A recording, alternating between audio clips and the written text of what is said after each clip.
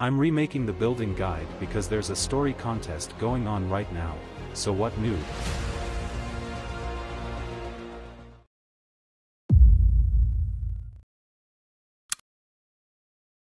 The minor difficulty spikes you find in your towers aren't as minor as you think. People often forget how frustrating it is to fail the same jump repeatedly. If you find a jump that feels out of your tower's difficulty range, you need to nerf it as soon as possible. And whatever you do, don't change the difficulty of your tower. It's been done before and it didn't turn out too well. If you really want to stop making a tower of a specific difficulty, then you can probably just start a new tower. People often build towers way out of their own difficulty range. If your hardest tower is challenging, I strongly advise you not to build a soul-crushing tower. I'd recommend adding a difficulty to your hardest tower and making that the limit for your building. People also build towers that are much easier than their hardest tower. It's nowhere near as big of a problem as building towers harder than your range, but it's still not recommended because the game isn't accepting many easy to hard towers anymore. Surprisingly enough, modern towers do this much more than classic ones. I've seen many towers with really good design and creativity, but really bad enjoyability because of the poor indication. I made a Silent Abyss steeple ranking video, and put Steeple of Wicked Grotto in 7th place with a total of 20 out of 30 points when it could have easily gotten 23.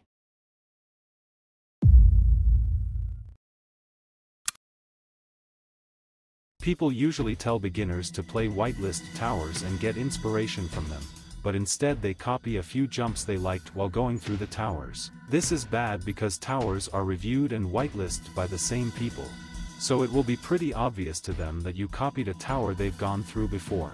Instead, you can take a few jumps you liked, pick one of them and improve it or make it feel more like your own. The only way to avoid repetition is to continue building without looking at things you've previously built in the tower. People think it's okay to copy and paste platforms if they're multiple floors apart, but it's very obvious when you do it.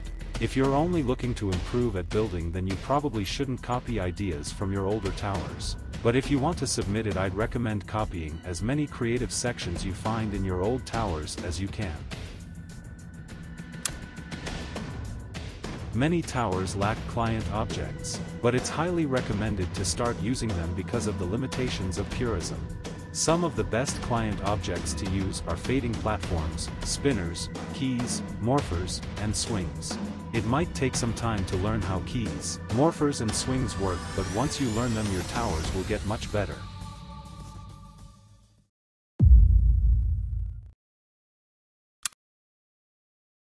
Many beginners use a really small variety of parts.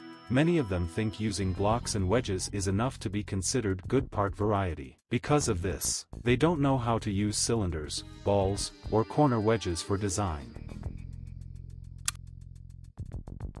Many people think more colors result in a better looking tower, but if you look at Tower of Astral Eclipse, that is definitely not the case. 2 colors is usually the number you want to go for because it looks much better than 3 or more. But if you really want to use more than 2, please only use 3. Modern towers normally use bright and less saturated colors, while older towers use dark saturated ones. You can still use darker saturated colors, but you should probably make them very dark. The only thing I would advise you not to do is using bright saturated colors. I don't think I need to explain this any further.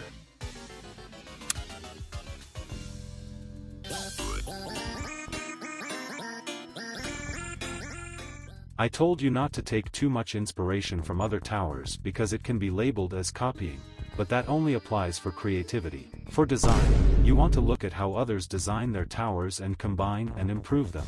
But I'd recommend making a few jumps and designing them as much as you can with as little parts as possible to create your own design style. If we reach 500 subscribers in August, I'll make a video about it, so subscribe right now.